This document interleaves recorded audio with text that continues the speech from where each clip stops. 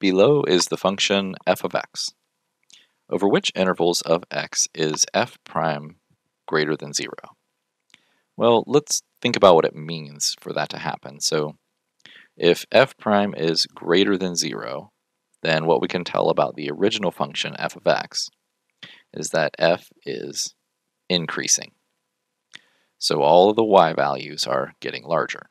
All right, so we want to know which intervals that's occurring. So it looks like going from left to right, which is how we read graphs, up into this particular point right here, the function is increasing.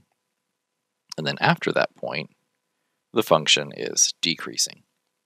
So over the intervals from negative infinity up to this particular point right here.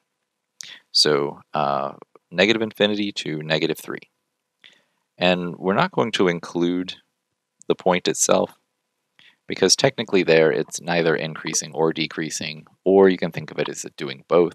So we'll just leave it out of this interval. All right, and then over which intervals is x less than 0? Well, it would have been less than 0 from from negative 3 and then off to infinity. And over the interval negative infinity to positive infinity. This function is concave up or concave down. Well, concave up, you look like a parabola facing up, so that's concave up. And if it looks like a parabola facing down, then that's concave down.